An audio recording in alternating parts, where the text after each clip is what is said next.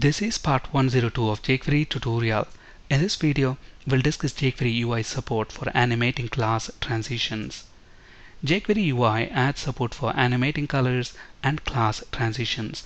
In our previous video session, we discussed animating colors. In this video, we'll discuss animating class transitions. With the basic jQuery functionality, these methods add class, remove class, toggle class. These methods will not animate style properties that are defined in a CSS class. Let's understand this with an example. Let's flip to Visual Studio. On this page right here, we've got a div element with some text inside it, and then a break element and a button element. So if we view this HTML in the browser, this is how it looks like. And on this page, we also have a CSS class here, red div. At the moment, we are not using this class anywhere on this page. And look at the script file that is referenced at the moment. We are referencing only the core jQuery file.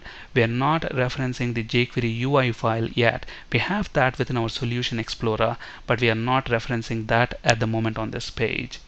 Now, what we want to do is, when we click this button, we want to check if the red div class is applied to this div element.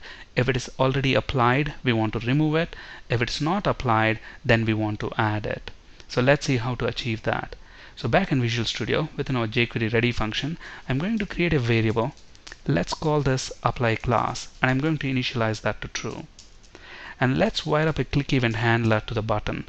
The ID of the button is btn animate. So when we click the button, we want to execute some code which is going to be part of this anonymous function. So what do we want to do when we click the button? We want to check the value of this apply class variable. If that is true, then we want to add that CSS class to the div element. So let's actually cache the div element in a variable. So I'm going to call this variable div element equal to, let's use the jQuery ID selector again and find the div element.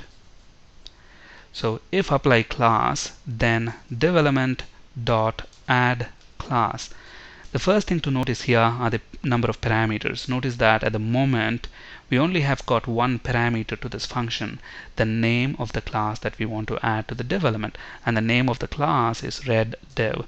So let's go ahead and add that class. So if apply class is true, then we want to add the class. Otherwise, we want to remove the class, and to remove the class, I'm going to use the remove class function. Again, if you look at this function, it has got only one parameter, the name of the class that we want to remove. So the class that we want to remove is reddiv. So let's save our changes. And another thing that we want to do is we want to change the value of this variable to opposite of what it has already. So within the click event handler, outside of this if else block, apply class equals not apply class. So if the value is true already, then this is going to change it to false. If it is false, then it is going to change it to true. So with these changes, let's view our page in the browser. Now look at this. When I click the button, the class is applied, and look at the styles. They change immediately, instantaneously. There are no animations whatsoever. When I click the button again, the class will be removed, and look at what happens to the styles. They are reverted instantaneously. Now what we want to do is, as we add and remove classes, we want to animate all these styles that are defined in this red div class. Okay, so to achieve that, we can use jQuery UI. So let's drag and drop this jQuery UI file on our page. So at the moment we are referencing jQuery UI, and as a result of that, look at this. The moment we open the bracket, look at the IntelliSense. All of a sudden we have now 4 parameters for this function. The name of the class that we want to add, the speed for the animation, that's the second parameter, easing function that we want to use, and the callback function that we want to execute as soon as the animation is complete. Alright, so at the moment we are specifying the name of the class. Let's specify the speed for the animation. The speed parameter can be a string or a number. If you are using a string, then you will have to use one of these 3 predefined strings. Slow. So when you set the value to slow, then it is going to take 600 milliseconds for the animation to complete.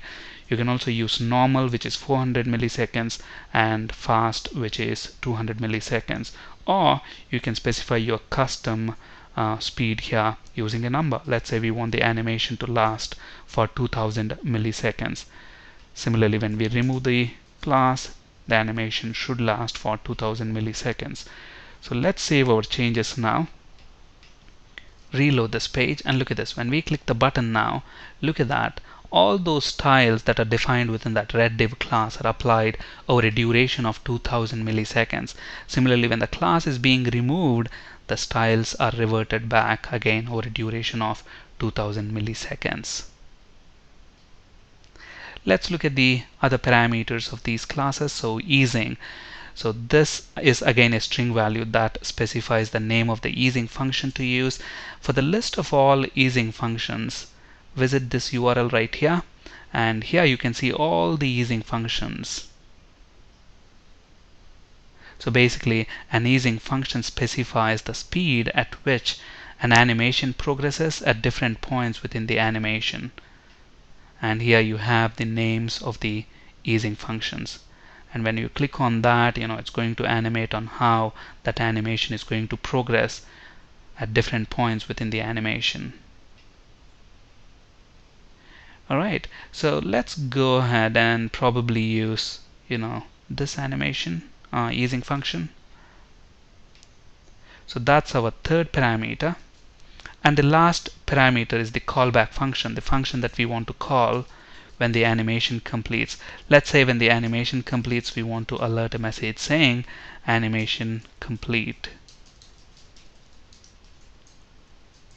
So we should get this message as soon as the animation completes.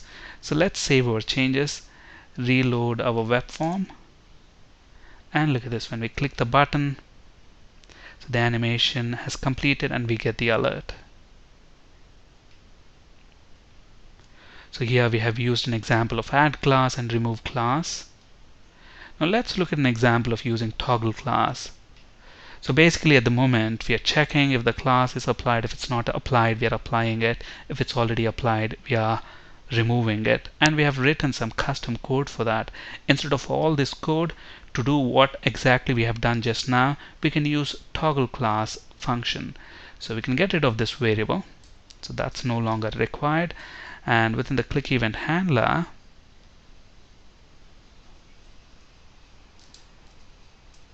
so I'm going to find the div element using its ID, myDiv, and let's use toggle class method, and let's specify the class name that we want to toggle. So the class name is redDiv, and we can specify the speed as well. So let's specify speed as 2000 milliseconds. Again, we have easing function and callback function, so let's just use the duration for now.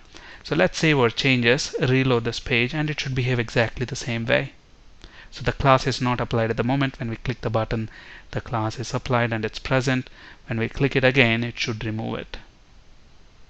And it happens using an animation that lasts for 2000 milliseconds. So here are the parameters that are common for all the three methods that we have just discussed. Thank you for listening and have a great day.